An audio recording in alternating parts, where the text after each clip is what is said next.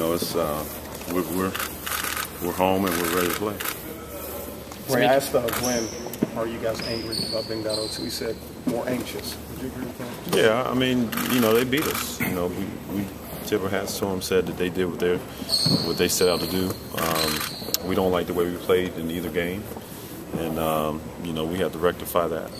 So, you know, we'll be home, and you know, we'll look forward to playing a lot better. What's the easiest thing that can be corrected from the first two games? I believe just being more on the attack. You know, it seemed like they attacked us all day long. Offensively, we have to attack more, and then, you know, take that easy stuff away.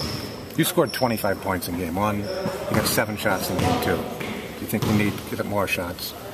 I don't know if it's me taking more shots as much as it's you know, just more offensive stuff being ran for me. That way we get Wade involved more and defensively guard me. And same thing with LeBron. I don't know if we put enough pressure on either one of those guys defensively. You know, and I think offensively they had their way.